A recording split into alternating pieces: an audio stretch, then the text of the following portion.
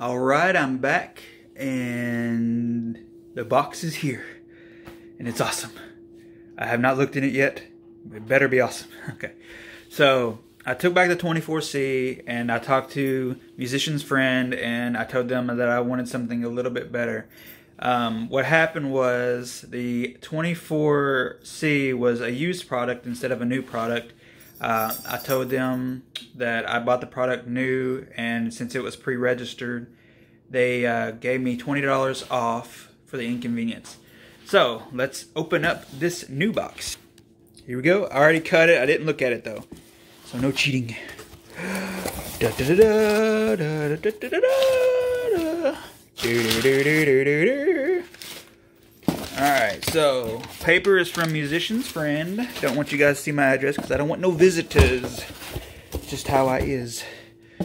Alright, here we go. Studio 26C. One step up from the 24C.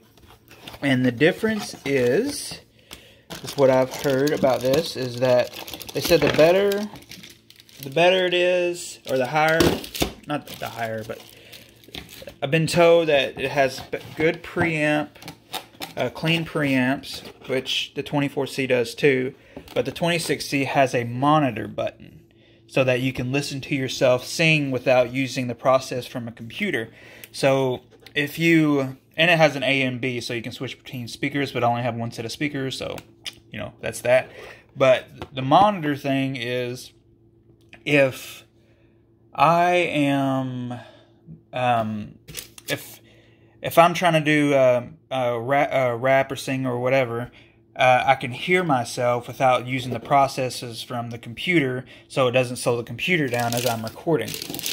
One thing that would be even cooler is if you could do the same thing as the VSL, and see, this one's all pre-wrapped and everything. The other one wasn't even wrapped like this, I don't think. But the way the VSL was is that you can actually have the reverb and all that stuff while you're recording. So let me open this up real quick. I'm gonna put you down for a second. Put you down. Didn't mean to put you down. Oh, all right. Oh, bring it up. There it is. Okay. So, all right, here we go. Alright, it looks a little bit just like the 24C, but it has these 4 buttons. It's got the 48 volts for phantom power, the line, the AB, and the monitor. So if I wanted to hear myself without using the processing from the computer, I just hit the monitor and I can hear the dry vocal of what's coming through. One thing that I didn't like about the other one was that these knobs are not spaced apart very good. As far as turning them and stuff, it's like your fingers, like it's really small space in between these right here. That's one thing that I think would be nice if they spaced them out a little bit further. But other than that, this thing better be brand new. That's what I'm saying. But look, it has the left and right and has another one right here. So if you want to, you can hit the line button, and I guess it switches speakers and stuff. Headphones, MIDI in and out like the other one. The only thing different is these 2 things, the monitor, and it has these 4 buttons here. So I'm very excited to be able to hook this up and get some sound out of it, and hopefully start doing some recording and stuff. And I may do a video on the sound quality. I have a Rode NT1, and I've been told that the noise floor, I think they said noise floor whenever I was doing research, said that it's that this would be a perfect combination for a Rode NT1, because they say the Rode NT1 is one of the quietest mics, and this is a quiet interface. But yep. Sorry, I hope you enjoyed this video. I had fun making it.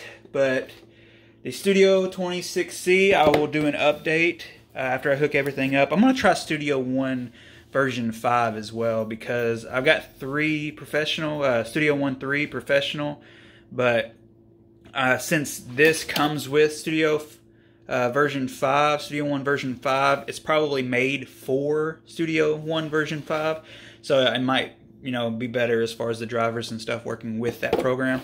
So I'm gonna try that out, and I'll do an update video and tell you guys what I really think about this after I hook it all up and stuff. All right. Yeah. All right. See ya.